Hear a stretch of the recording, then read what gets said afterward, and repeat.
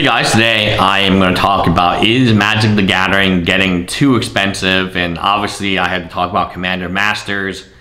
The collector's edition is $240 a box. And you might be like, oh, that's cheap for a collector's booster box. Yeah, but it comes with 4 packs. So most collector boxes come with 12 packs. They keep dividing. They really love to divide by this number 3, right? So it used to be every booster box had 36 packs. Then they divided by 3, and that's now the number of packs in the typical collector's edition. And then for Commander Masters, they divide by another 3, and then now they're down to 4 packs. It's really wild when you think about what's going on with this. I mean, it's really crazy when you really think about how much less cardboard you get every time that you buy this stuff, right? You get less and less and less. And they charge you more and more and more, right? So now they charge you $60 a pack instead of $20 a pack or $10 a pack, right? And this is wild, in my opinion. So Magic is getting out of, and the thing is that it's not a good deal anymore. So it's okay, like in my opinion, to go to a nice place to eat, and it's just a fun place to eat. You had a good service, was really good. Everything was good. You had a great meal. You had a good time. It was a good experience. It's okay to pay for that. But we are getting a shitty experience, and we're paying like top rate.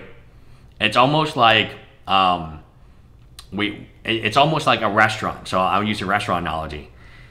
In my opinion, it's okay if you want, really great steak, you want good seafood. It's okay to pay money to go to eat at a nice restaurant. You had a good experience. The food was excellent. The service was good. It's not okay to pay that same exact money and get treated like shit. The company hates you, the customer. The company is doing everything it can to ruin your collection and make your time there a very, very bad experience. And that's what Magic the Gathering is right now. It is too expensive. It's something that I really don't recommend us, buying more into. I'm going to wait it out. I have plenty of cards to open the rest of my life. I couldn't even open them all. I have that big of a sealed collection right now. If I opened a box a day, it would probably take 10, 20, probably 30, 40 years to open everything. Maybe even longer. Probably I'd open like 5 boxes a day to really accelerate the process. The game is out of control expensive, and there's no reason, because the quality is much less than it used to be. And back in the olden days, you open an Urza Saga, you get a Cradle, you get Tula. You could actually, maybe plus EV. I know it sounds crazy. You could actually plus the EV. Now, I mean, actually back in the day, you had these mass box breakers, right? And they would open all these boxes because the single price, and actually, who was a mass box breaker initially? Drudy-chan, Alpha Investment. The way that he sold on eBay, he would open all these boxes, and then he would sell these singles, and then you could make a very good profit, very good margins on that. Today, it's impossible. You open a box, you lose 40%, 50% of your value, and unless you're a store and you're charging, retail, there's no hope. There's not even hope. I do this experiment all the time, trying to pull these cards and seeing that if you can break even at my cost, even at retail, it's hard.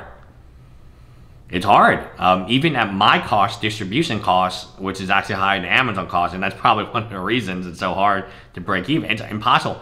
I used to buy Conspiracy Take the Crown for like $60, $70 a box at David Adams, and you pull $100, $120 retail, which is equivalent to what you paid buylist, and it's a fantastic set. Open cases of that.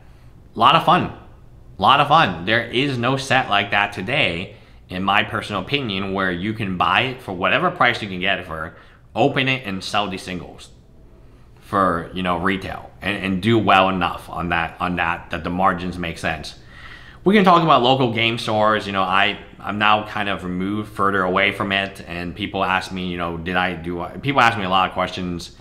If I could do it, would I do it again? People would ask me, oh, I'm starting one, so on. And honestly, like, my main takeaway in this is, like, everything is so tight on the margin side, it's really hard to justify opening a game store. It's really difficult to justify that part of Magic, because things are very tight.